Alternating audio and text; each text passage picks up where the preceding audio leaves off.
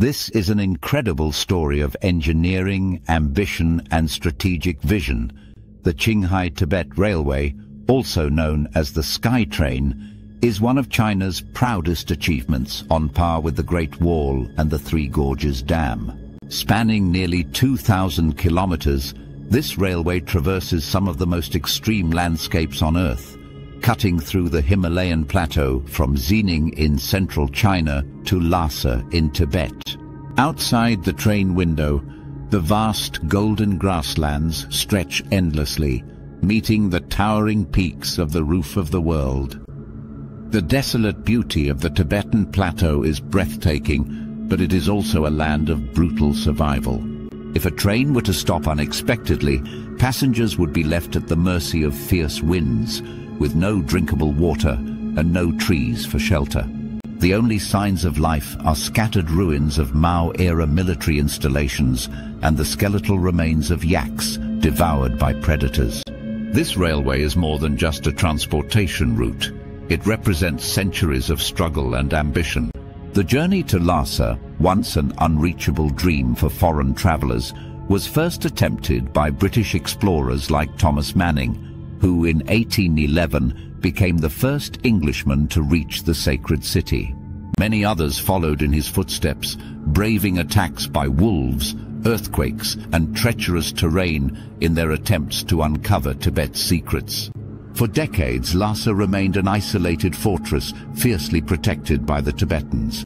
In 1904, the British Raj launched a brutal military expedition led by Francis' young husband to force open trade with Tibet. Armed with rifles and machine guns, British soldiers faced Tibetan fighters who carried little more than old matchlock guns and images of the Dalai Lama for protection. The battle was over in moments, leaving thousands of Tibetans dead. In the years that followed, Tibet remained cut off from the world, until 1950, when China's Red Army marched in, claiming to liberate the region. Tibet's long struggle for autonomy ended as thousands, including the Dalai Lama, fled into exile. China tightened its grip, and by 1984, construction began on a railway that would forever alter Tibet's fate. The first phase of the Qinghai-Tibet Railway, connecting Xining to Golmud, was completed in 1984. At the time, the journey was slow and unpredictable, with travelers enduring hours of delays and unpredictable terrain. But by 2006, China had achieved the impossible. The second phase of the railway, stretching across 1,200 kilometers of frozen tundra, was completed. Chinese President Hu Jintao hailed it as a miracle in the history of world railways. Building the railway through such extreme conditions was a feat of human ingenuity. The Tibetan Plateau is the world's third pole, with winter temperatures dropping below -20 degrees and winds powerful enough to lift a child off the ground. The biggest challenge, however, was the permafrost.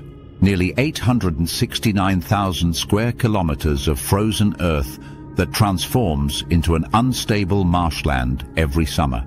To overcome this, engineers constructed more than 14% of the railway on elevated bridges, preventing the tracks from sinking.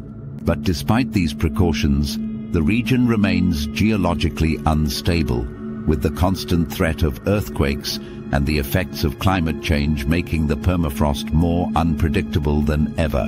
When the first train to Lhasa finally departed in 2006, it was a triumph for China.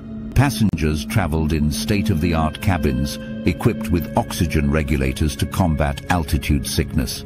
The interiors were adorned with Tibetan carpets and Buddhist motifs, a stark contrast to the cold metallic engineering that made the journey possible. As the train crossed the Tanggula Pass at 5,702 meters, the highest railway point in the world, it was clear that China had achieved something extraordinary.